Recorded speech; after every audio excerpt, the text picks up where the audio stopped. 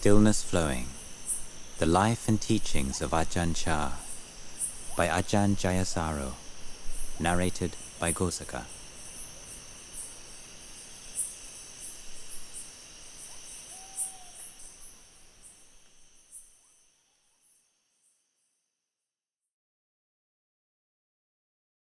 Chapter 7.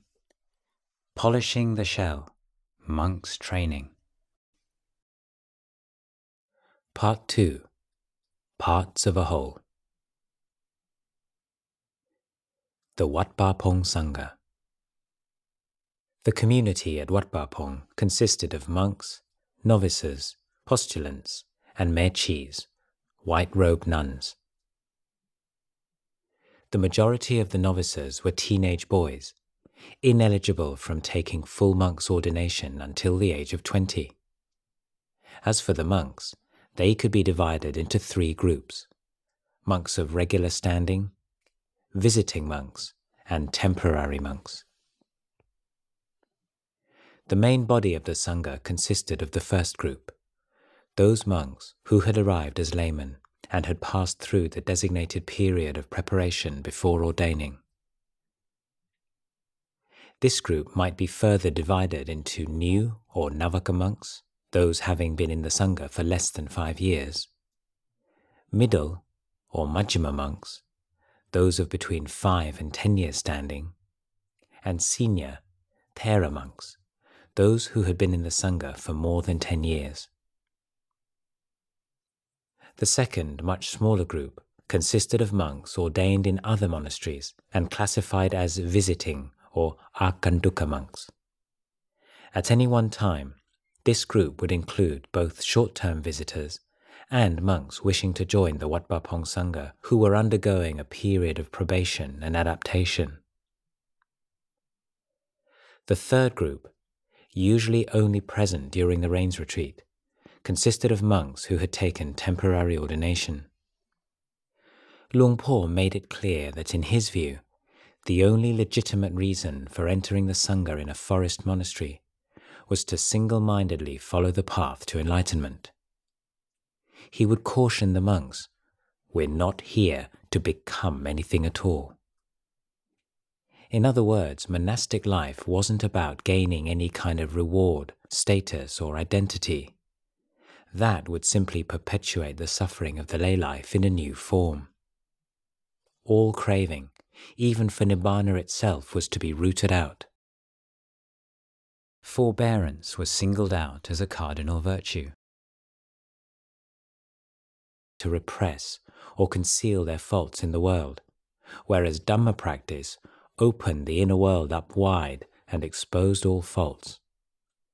It was hard to endure. Remember, the practice is to look at yourself. Don't look outside, look within. Why? Because we are practicing for enlightenment. Young men and old, we have renounced worldly work to come here to practice. The practice should result in the paths and fruits.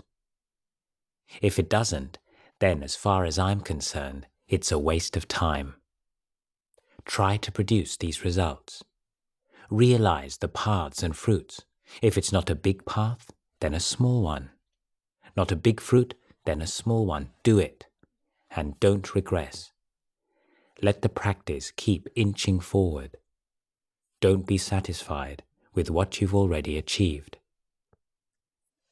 Luang Por said that if any monk practiced diligently, the first level of enlightenment, stream entry, was attainable within 5 years.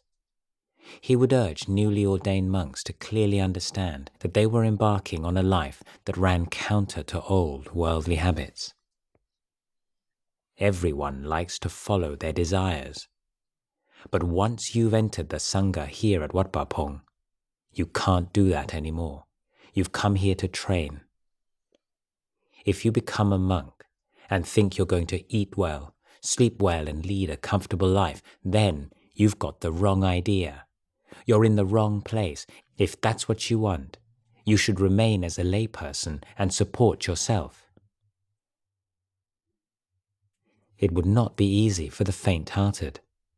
Only those who are fully committed would survive. Those with faith can stand it. However demanding it is, they endure. Whatever the difficulties and tribulations, they persist. Patient endurance is their guiding virtue. They don't just follow their desires. A major challenge lay in avoiding the tendency to identify with negative emotions stirred up by the training. Because we are unable to distinguish between the mind and the defilements, we assume them to be one and the same thing. This undermines us. If we try to go against defilements, then it feels as if it's we ourselves who are being frustrated, and so we don't do it. Becoming a monk is not an easy thing, it's tough. When outsiders talk about it, their words don't ring true to us. Take, for example, the common view that people become monks due to some disappointment in life. If someone like that arrives, you can tell it as soon as they walk through the gate. They're thinking that monastic life will be restful. But once they've entered the SANGHA here, they find themselves under even more pressure than before, and eventually they can't take it anymore. That's how it is.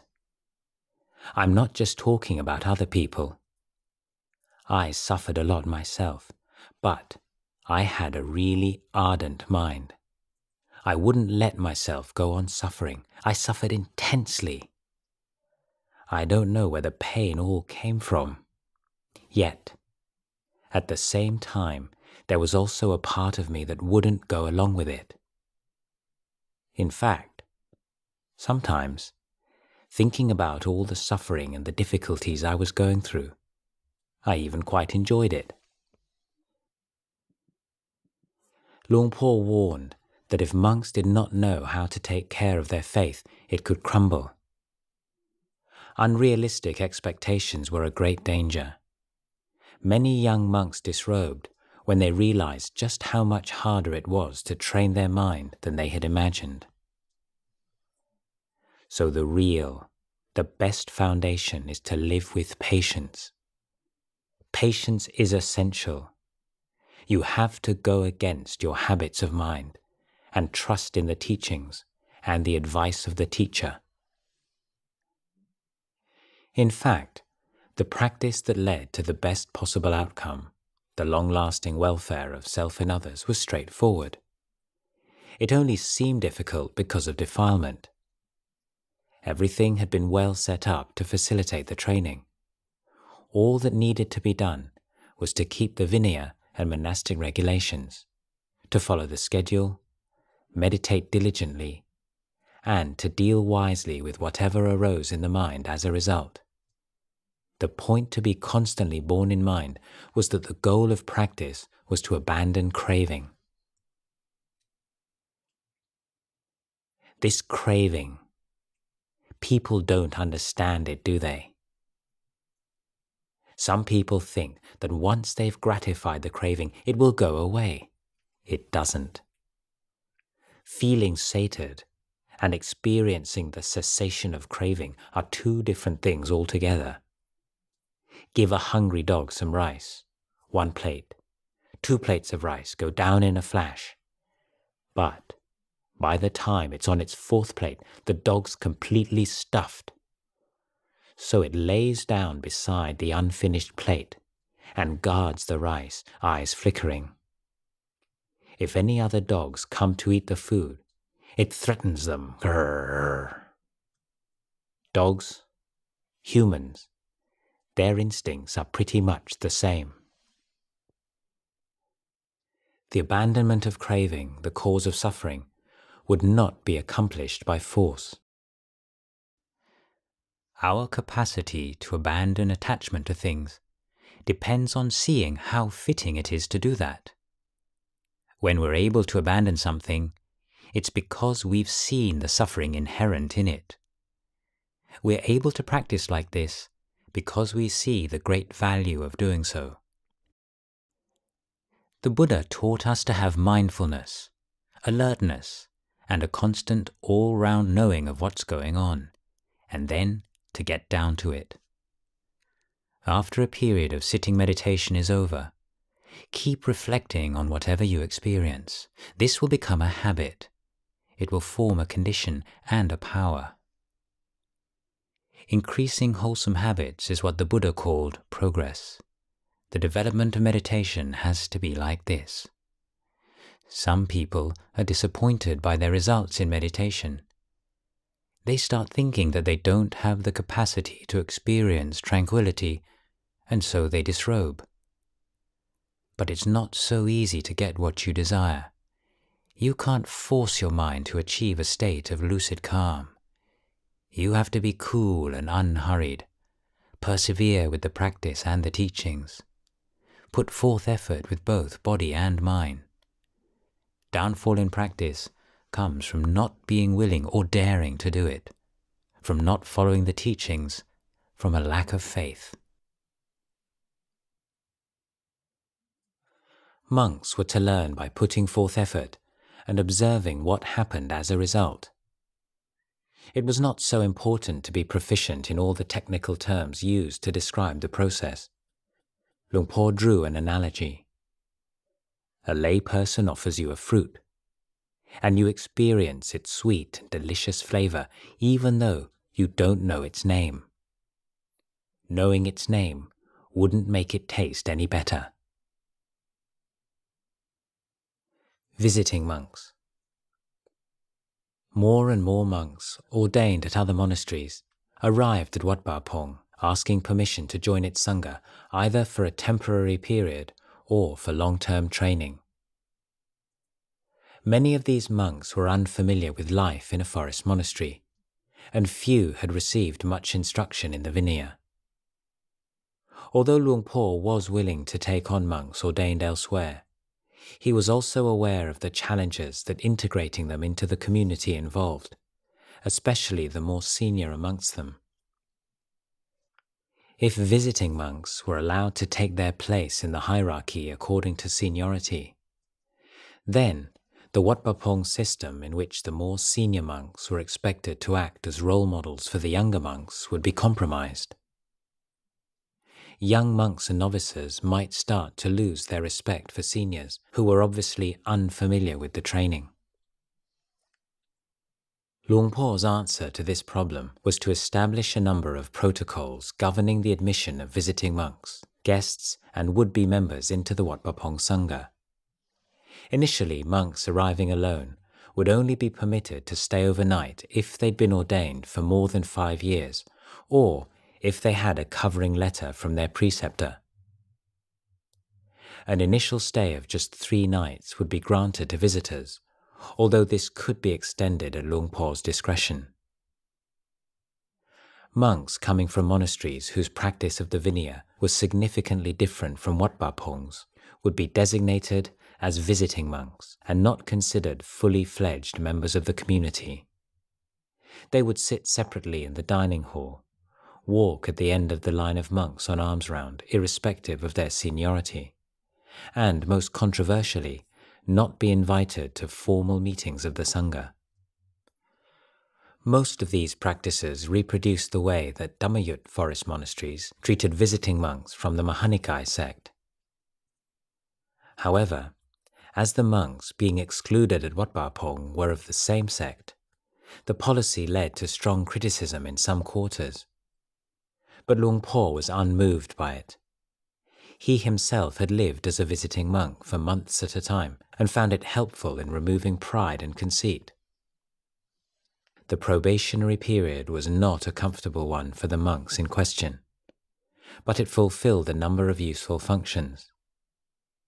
It provided them with an opportunity to give unhurried consideration to whether or not they wished to make a long-term commitment to the Wat Pah Pong SANGHA. It allowed them to adapt to the way of practice at their own pace, without the pressure of being fully fledged members of the community. It also provided the opportunity for Luang Por to see whether or not these monks would fit in. He could observe their personalities, how the monks dealt with their loss of status, and how willing they were to take on a much more demanding standard of Vinaya practice. Furthermore, Luang Por was conscious that if monks who ordained elsewhere, with next to no period of preparation, could join the Wat Pah Pong Sangha too easily, then it would undermine the system of training that he had developed. More and more people would seek to bypass the initial training as postulant and novice by arriving at the monastery after having ordained elsewhere. Ajahn Chah, who was to become one of Luang Por's closest and most trusted disciples, arrived at the beginning of July 1960 after spending a number of years in a village monastery. The contrast was stark, and he felt jolted by a kind of culture shock. Being used to a more convivial atmosphere, he interpreted the reserve of Wat Pah Pong monks as coldness and arrogance. This was apparently confirmed on his first full day, when clearing of the site for a new kuti. None of the monks seemed interested in helping with the work. Me, I didn't know about the Vinaya rule forbidding monks from digging the earth, and I just got stuck in. I dug holes, put in the posts, and cut down the vines to bind things up. It was by no means the only Vinaya rule of which he was ignorant. He had come to the monastery with a few spare sets of robes and a stock of tinned milk and Ovaltine. He soon discovered that at Wat Pah Pong, the rule forbidding more than one set of the 3 robes was strictly observed, and that milk and Ovaltine were considered to be foodstuffs and could only be consumed at the mealtime. There was so much he didn't know. It was a steep learning curve. When he tested my faith and respect, and he saw that I had confidence in him, he began to teach me. Luang Por said I had to throw away any spells, mantric formulas, or empowered medallions I might have collected. He would teach me afresh. Right or wrong, I should just follow him for the time being and then discuss it later. I'd been ordained for 6 years and I'd never meditated. The things I'd been doing before, the building work, bricklaying, carpentry, cement work, he had me put aside altogether. He taught me how to practice sitting and walking meditation. He taught me how to rest the breath, establish mindfulness. I was utterly determined to do well, and I did everything he told me. Just prior to the beginning of the annual rains retreat, Luang Por told Ajahn Chah that he was ready to be accepted into the Sangha. First, however, most of his belongings would need to be replaced. Monks commit offences against the Vinaya both in accepting money and spending it. Any item purchased by a monk is considered impure and liable to forfeiture. Most of Ajahn Chah's possessions fell into this category. Luang Por told Ajahn Tieng to go through my requisites and see what was unallowable, so that my sila could be purified in the midst of the Sangha. It turned out that by the end of the inspection, all I had left was one thin lower robe. Everything else I'd bought myself and was in breach of the NIKΑYA training rules. The inspection was very thorough. Even though some of the items had been properly offered by lay people, they were declared impure, incorrect by the Vinaya, because I'd bought the detergent that I'd washed them in. He had me send everything I relinquished back to my old monastery. Ajahn Tieng gave me a new set of robes. They were dark-coloured meditation monk's robes, patched in a number of places. Luang Por said, "Don't worry about requisites. If your sila is pure, they will appear by themselves." After that, he made an announcement to the Sangha, and then had me formally determine the cloth, put the robes on, and confess my offences. I didn't know how to confess offences in the forest Sangha way, and had to repeat the words after him. After the Sangha had accepted me, Luang Por gave a talk. He talked about the various kinds of virtue and the dirt and impurity that the SANGHA had kindly cleansed me of. He said that I mustn't forget that debt of gratitude, that I must remember it for all of my life. I cried. Ajahn Mahamon remembers the day he changed his requisites. It was my watch that I regretted parting from. It was a really good one, and I'd always used it to keep an eye on the time while I was teaching. As I picked it up, in order to formally relinquish it, the thought arose in my mind, if I give this watch up, and I end up going back to teaching, where will I ever get another one like it? At that moment, Luang Por spoke up as if he knew what was in my mind. "Oh, you've got a watch. Throw it away. It's not a good thing. Take mine." Then he took a traveling alarm clock out of his shoulder bag and gave it to me. That clock's still around. I've kept it with me ever since. Ajahn Bunchu was one of many of the stalwarts of Wat Pah Pong in later years who began their lives as visiting monks. When the monks and novices performed the daily chores, or there was a work project, it made me very observant. I helped out. I allowed my pride to motivate me. Whatever they can do, however hard it is, so can I. Luang Por watched us a lot very carefully. When I first arrived, I felt in great awe of him. Really, it was intimidating.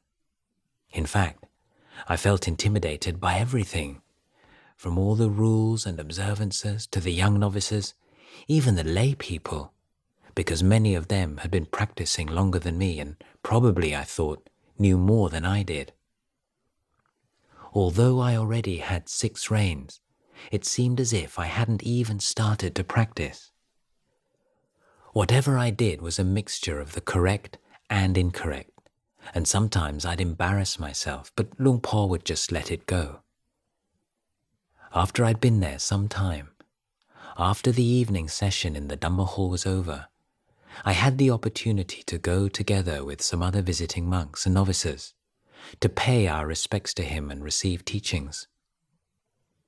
If anyone had a problem in their practice, that was the time when you could ask him.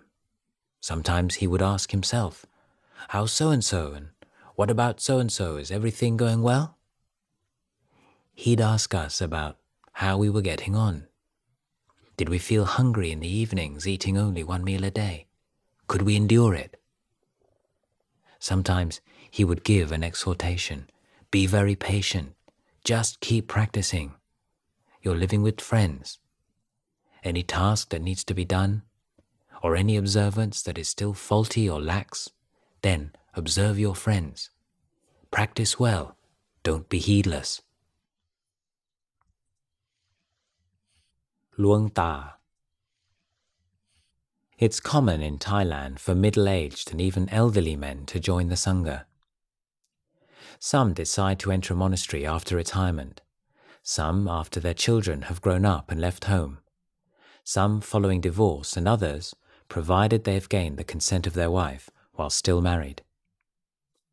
The traditional term for a man who becomes a monk after having lived the householder's life is Luang Ta. Luang Tas have had a poor reputation since the time of the Buddha. The archetypal Luang Ta wears his robe untidily, is still stuck in his worldly ways, and is stubborn and difficult to teach. He finds it difficult to deal with the change of status he experiences as a junior member of a community in which some of the monks he must defer to are no older than his children. There is a whole genre of humorous Luang Ta stories, mostly revolving around the theme of greed or old worldly habits asserting themselves. In one typical story, a Luang Ta on alms round comes to a fork in the road. To the left lies a village where he often receives delicious curries but few sweets. To the right lies a village where he receives wonderful sweets but few curries. After an agonized period of indecision, he sets off down the Curry village road, but soon swept up by a vision of sweets, changes his mind, retraces his steps, and takes the road to the sweets village. But as soon as he is well upon Sweets Village Road, he starts to regret foregoing the curries at Curry Village. He walks back and forth so many times, caught between his conflicting desires, that eventually he realizes that the arms round time has long passed, and today he will get nothing to eat at all. Monks resembling the Luang Por caricature have always been easy enough to find in the village temples of rural Isan. However, this has not been the case in the forest monasteries. It takes a lot of courage for an elderly man to commit himself to the ascetic life of a forest monk. And of those who are determined to do so, only the ones who could prove themselves capable of enduring the rigors of the life and willing to live by the Vinaya and monastic regulations were accepted into the SANGHA at Wat Pa Pong. For this reason, the quality of the elderly Longtas at the monastery was high. Amongst their number were to be found some of the most loved and respected members of the SANGHA. As a means of gauging their suitability, Luang Por required elderly men to spend long periods of time, first as a postulant and then as a novice before becoming a monk. During this probationary period, and some elderly men never went beyond novice status, Luang Por would comfort them when things got tough, giving them inspiration and encouraging them not to be depressed by the frailty of their bodies. One elderly novice, sad that he would not be able to become a monk, was uplifted by Luang Por's words to him. He said that I had to take responsibility for my practice, but not to push my body too far. It was like an old ox cart, he said, falling apart a little bit more every day, and not to worry too much about it. He said that ordaining as a monk is a convention. You don't become a true monk by going through an ordination ceremony, but through practice. He said that lay people and novices could become true monks if they practiced well. He told me some stories from the time of the Buddha about lay people who attained stream entry, and about the one who realized arahantship, and then got gored to death by a bull while he was still searching for some yellow cloth to make a robe. I felt very proud when Luang Por told me these things. And he was kind enough to tell me one anecdote that was really inspiring. It concerned a certain monk of a high ecclesiastical rank. He was a Pali scholar of the highest level and the head monk of a province. But he had so many responsibilities that he disrobed and reordained as a novice. In the hot season, he would disappear into the mountains to meditate, and then, just before the rains retreat, he would return to the monastery and stay with his disciples, giving Dhamma talks and teaching. Luang Por said to me, "You can do that as well. Practice sincerely, at the optimum level for your strength and age. Don't look at others. Don't be a fault finder. It doesn't matter what others do. You're an old man now. Don't take any interest in the faults of others." I took Luang Por's teachings to heart.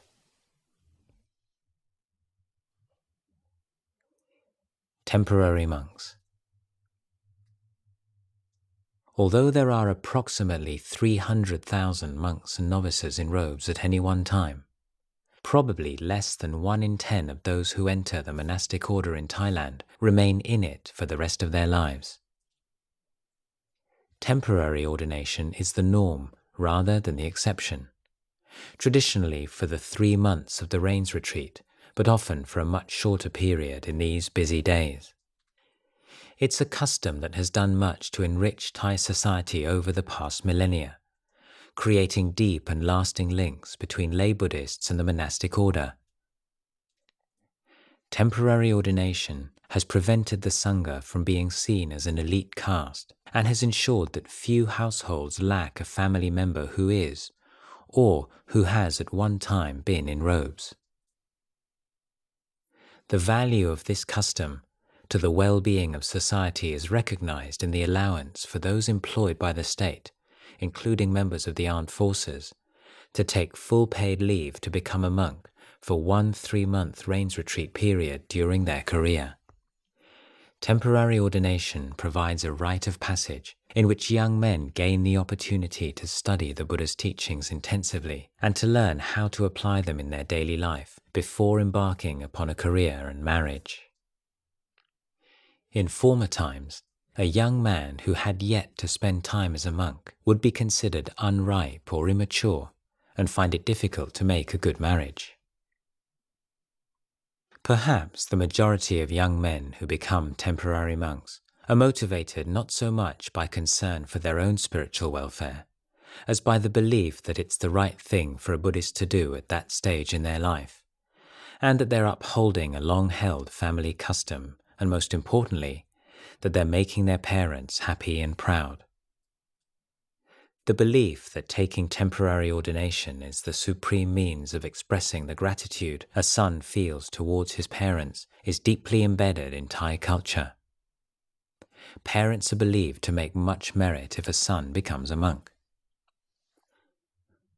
For some monasteries, a steady or seasonal influx of temporary monks can be like a regular infusion of new blood that prevents stagnation. At the same time, it may also disrupt the harmony of an established community. Teaching and training new monks can be a heavy burden, and the influence of even a small number of young monks who have no real interest in learning, but who are merely seeing out time for the sake of their parents, can have an adverse effect on the whole monastery. The difficulty in balancing support for a worthy custom and the need to protect the standards of the resident community were reflected in Luang Por's shifting policy regarding the acceptance of temporary monks at Wat Ba Pong. Some years, the rains retreat would see as many as a dozen, other years almost none. Generally speaking, if 1 year's intake had been disruptive, he would accept significantly fewer the following year. At Wat Ba Pong, the majority of temporary monks were government employees in their middle years rather than young men. Of these, the most popular with the resident SANGHA tended to be members of the armed forces. They were used to discipline and physical austerity, tended to be highly motivated and fit in well. Problems tended to occur with the civil servants from a more cosseted background. For them, every day in the forest could be a struggle, and for some, the last day of the retreat seemed like the finishing line after a grueling marathon run. On the other end of the spectrum were the temporary monks who extended their stay in robes for a few more months, or even years beyond their original plan. A few found what they were looking for at Wat Ba Pong and never returned to lay life.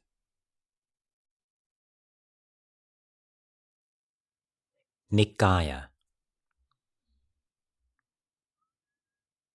Most of Luang Por Man's great disciples began their monastic life in the larger Mahanikāya order and changed their affiliation to the more rigorous Dhammayut order to which he belonged after becoming his students. Luang Por was one of a small group of monks, its unofficial leader being Luang Por Thongrat, who acknowledged the generally lax standards of conduct within the Mahanikāya order, but decided to try to reform it from within rather than reject it altogether. Luang Por Man established a number of protocols regarding the reception of visiting Mahanikāya monks into his monasteries, as they were considered to be lacking in purity with regards to the Vinaya. They were to be seated separately, for example, and most importantly, they were barred from attending formal meetings of the SANGHA, such as the fortnightly recitation of the Patimokkha. The abbots of Dhammayut forest monasteries conceded that the Vinaya practiced at Wat Ba Pong was of a high standard, but they felt that it would be disrespectful to the deceased Luang Por Man to make an exemption to his instructions on their own authority. Thus, in most cases, visiting monks from Wat Pah Pong encountered the same restrictions as those who did not take the Vinaya so seriously. Despite being treated with great politeness and being reassured that it was merely a matter of convention, this could rankle.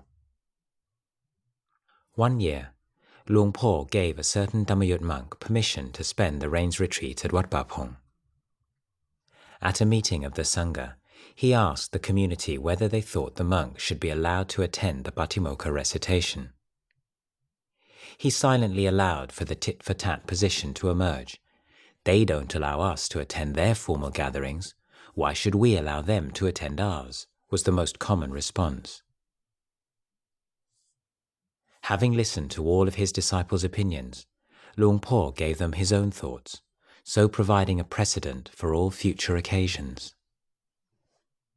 We could do that, we could exclude him, but it would not be Dhamma or Vinaya. It would be acting from opinion, personality view and pride. It wouldn't feel right. Why don't we take the Buddha as our example? We won't hold to this order or that, but to the Dhamma Vinaya. If a monk practices well and keeps the Vinaya, then we let him attend formal meetings, whether he be Dhammayut or Mahanikāya.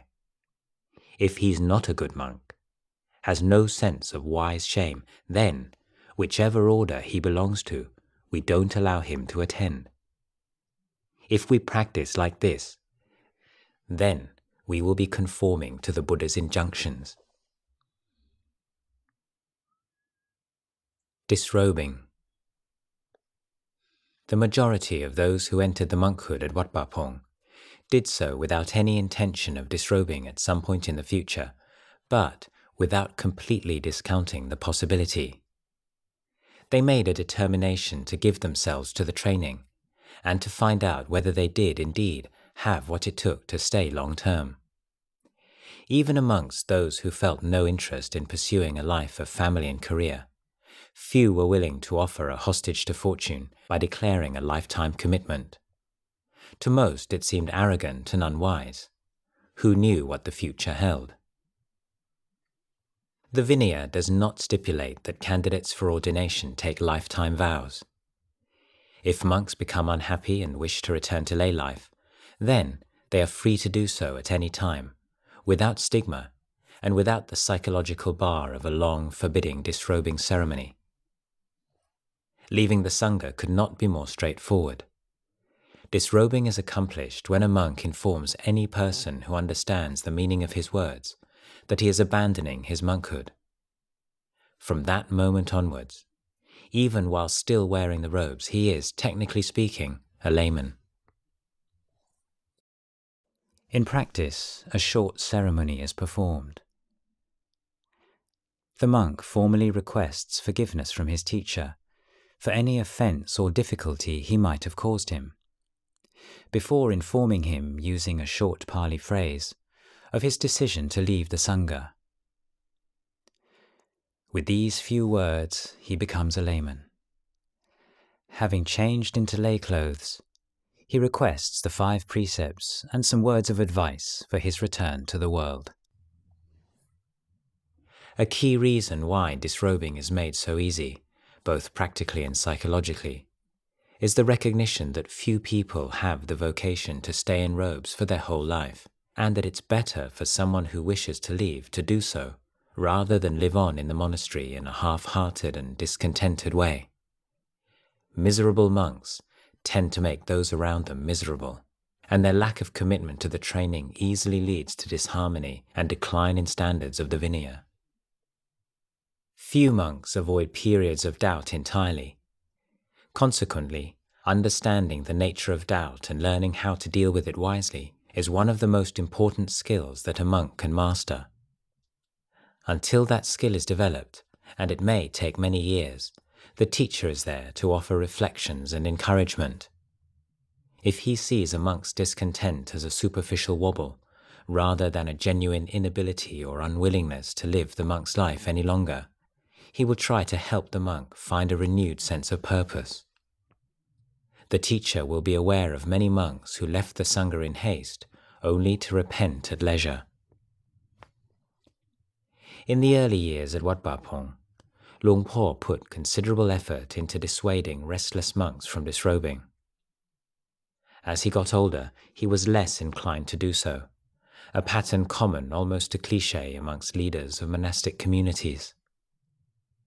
Helping monks to emerge from a period of dissatisfaction with monastic life was hard work, and more often than not, resulted in a postponement rather than a complete ending of their desire to disrobe.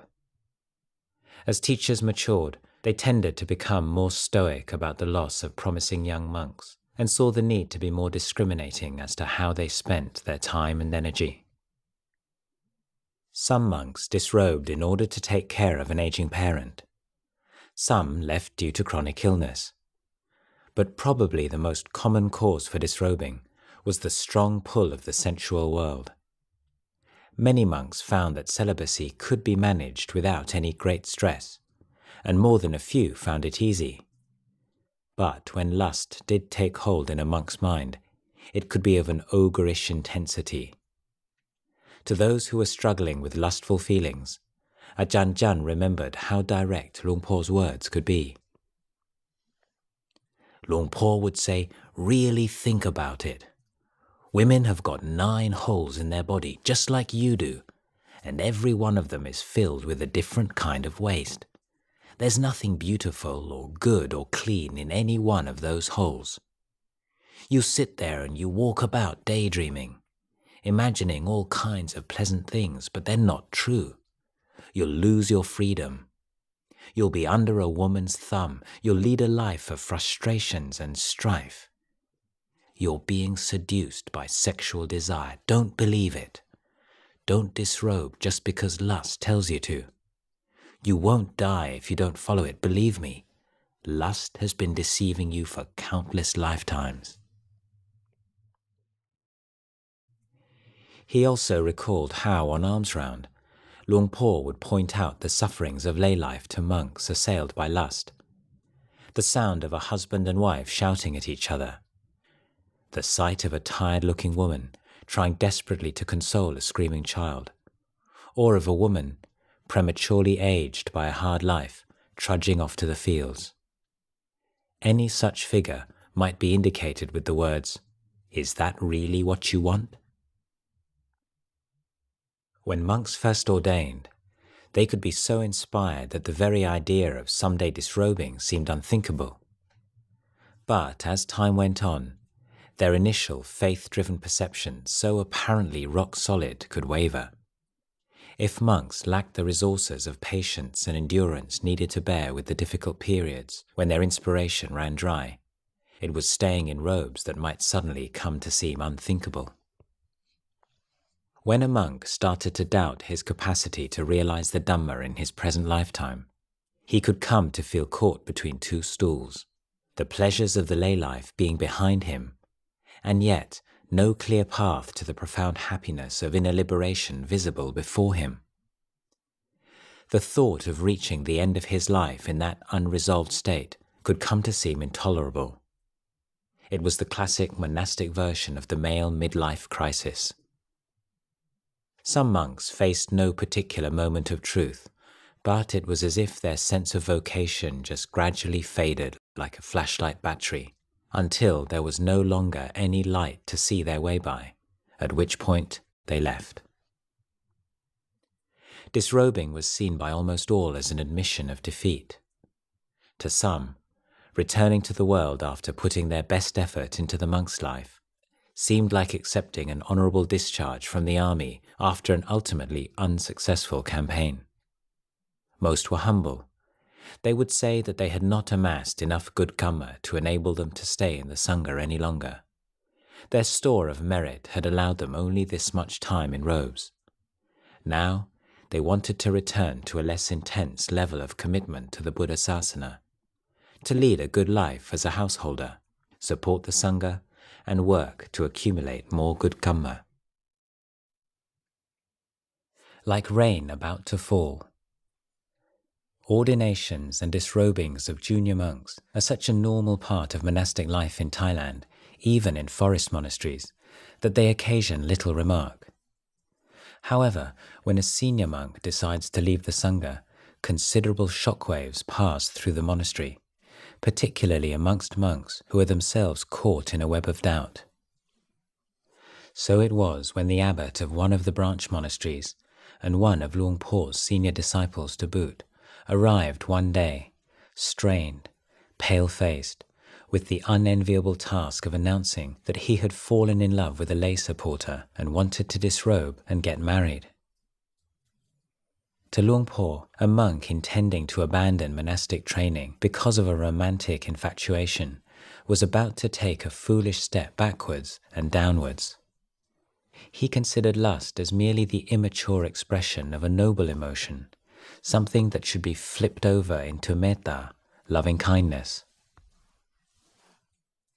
You've got to flip this personal love of yours into a general love, a love for all sentient beings, like the love of a mother or father for their child. You have to wash the sensuality out of your affection, like someone wanting to eat wild yams has to soak the heads first to wash out the poison. Worldly love is the same. You have to reflect on it. Look at it until you see the suffering bound up in it, and then gradually wash away the germ of intoxication. That leaves you with a pure love, like that of a teacher for his disciples. If you can't wash the sensuality out of love, then it will still be there, still bossing you around when you're an old man. Sexual desire was to be clearly understood, not repressed, but investigated. Luang Por suggested, as teachers have generally done in this situation, a temporary change of surroundings. He made an appeal to the monk's pride. Reflect on the suffering of sexual desire until you can let it go. If you can't solve the problem with wisdom, or at least reduce its strength, then leave your monastery for a while. After you've re-established your practice, then return. When you fall down, you have to know how to pick yourself up again. You have to know how to struggle and crawl. When you've been knocked over, don't just lie there helplessly and give up. But once the idea of disrobing has become real to a monk, it gains an almost irresistible momentum. A sense of inevitability, which, following an excruciating period of indecision, often feels like a blessed relief, undermines the monk's willingness to question his decision. It was this sense that there was no longer a way back that Luang Por sought to counter.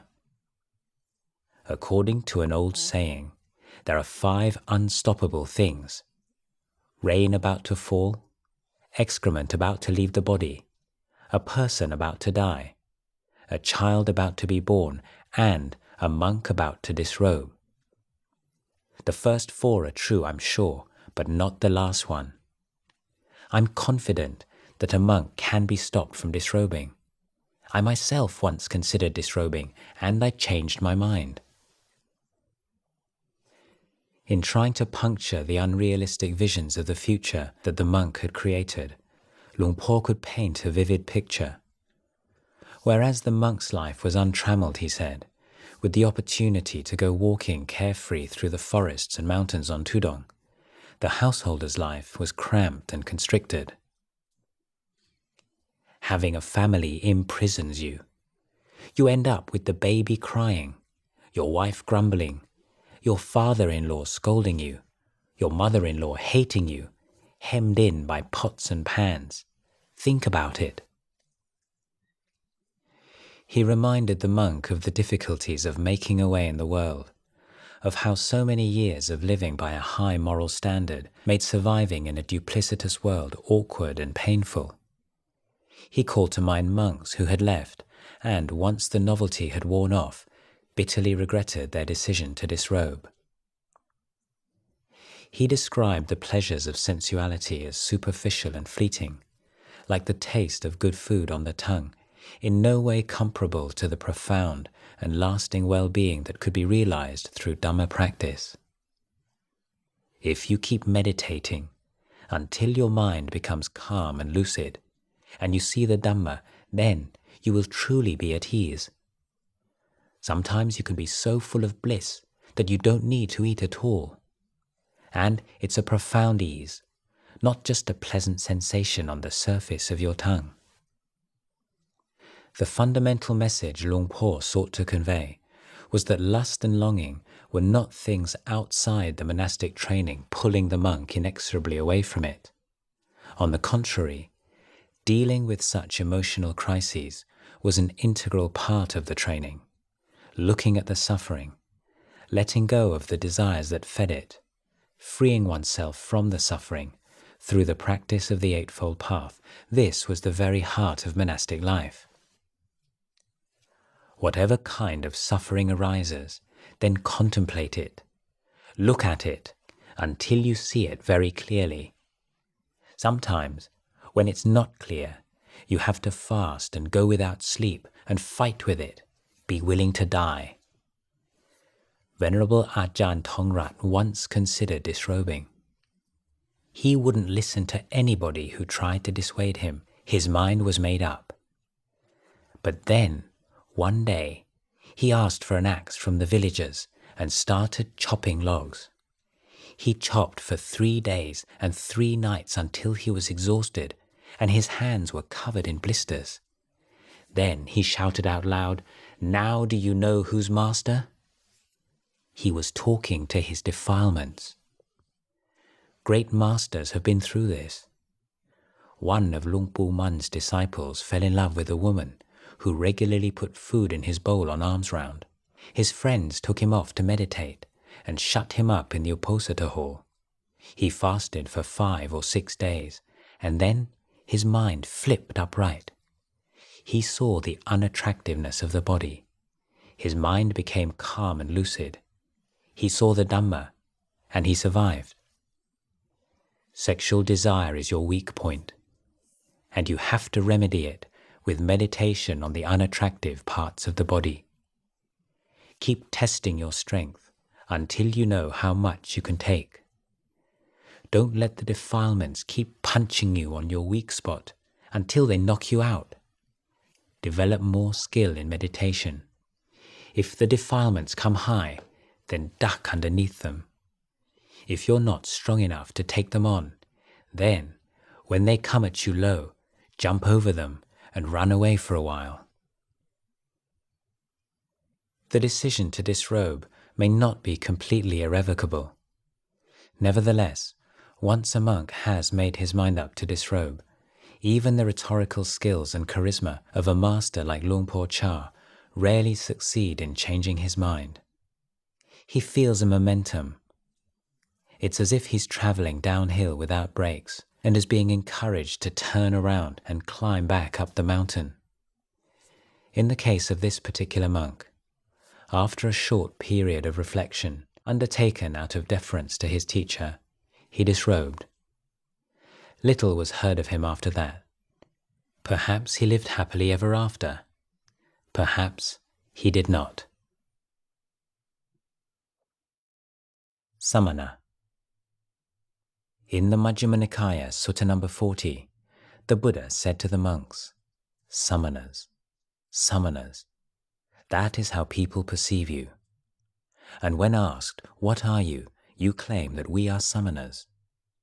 So, with this being your designation and this your claim, you should think, we will practice the way of the samana with integrity, so that our designations will be true and our claims accurate, so that the services of those whose robes, alms food, lodging and medicinal requisites we use will bring them great fruit and benefit, and so that our going forth will not be barren, but fruitful and fertile.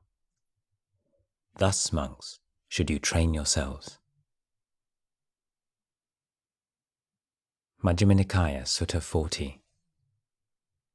The word samana, usually translated as recluse or contemplative, is generally taken to be derived from a word meaning ascetic striving. Luang Por preferred to render it as one whose mind is at peace. At the time of the Buddha, it was the name given to members of the various religious sects who had abandoned their caste identity and the life of the householder. In the Buddhist tradition, samana has been used as a synonym for both monk and true monk.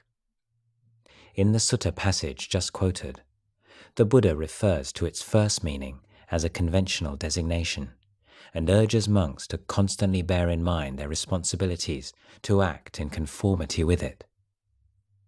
As true monk, the term samana encompasses all the qualities that monks should aspire to.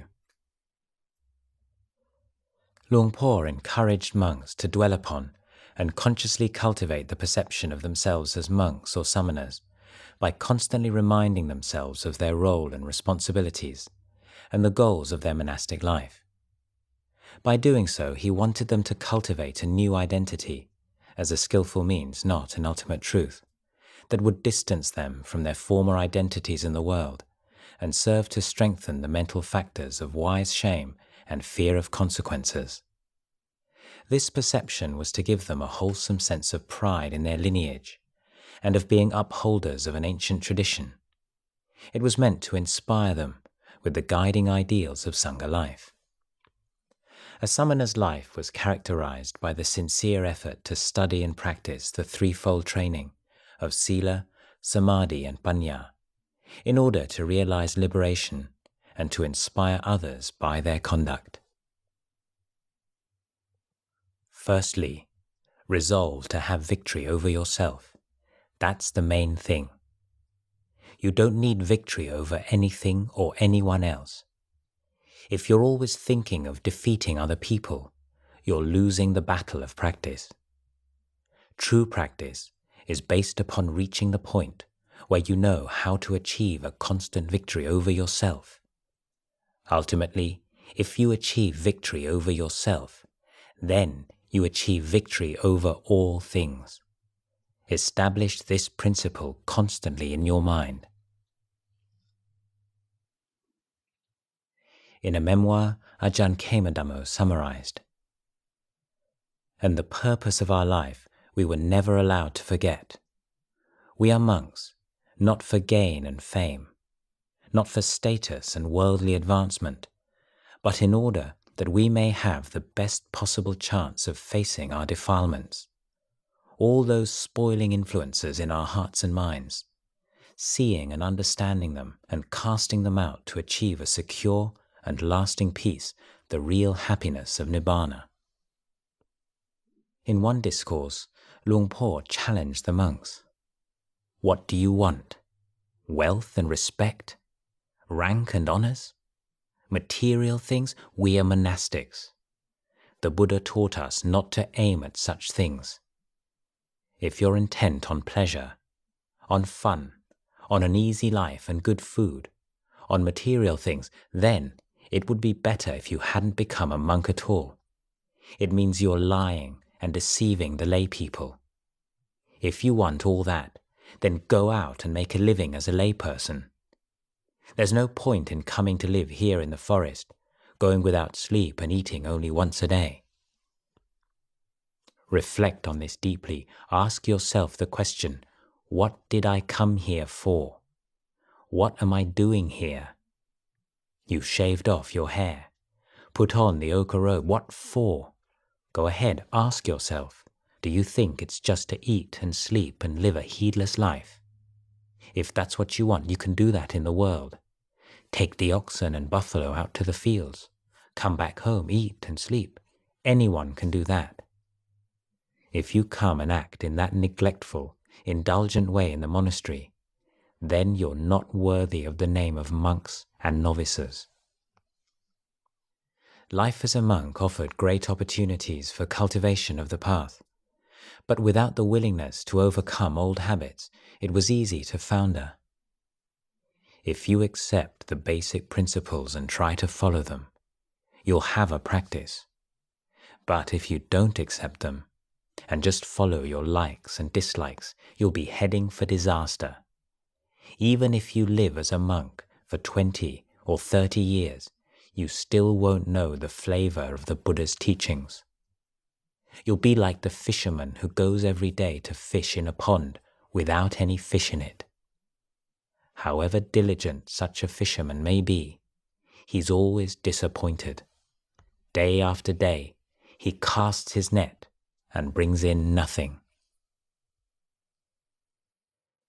Recollection of the great masters could bring the mind back onto the right track when it wandered.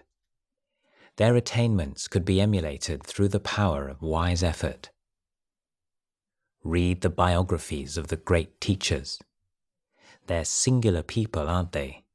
They're different. Think carefully about that difference. Train your mind in the correct way. You don't have to depend on anyone else. Discover your own skillful means to train your mind. If the more skillful means were unable to stem the flow of deluding thought, then a more direct approach was needed, whatever did the job. Once the immediate danger had been averted, a more nuanced approach could be returned to. If the mind starts thinking of worldly things, then quickly subdue it. Stop it. Get up. Change your posture. Tell yourself not to think about such things. There are better things to think about. It's essential that you don't just mildly yield to those thoughts. Once they've gone from your mind, then you'll feel better. Don't imagine that you can take it easy, and your practice will take care of itself. Everything depends on training.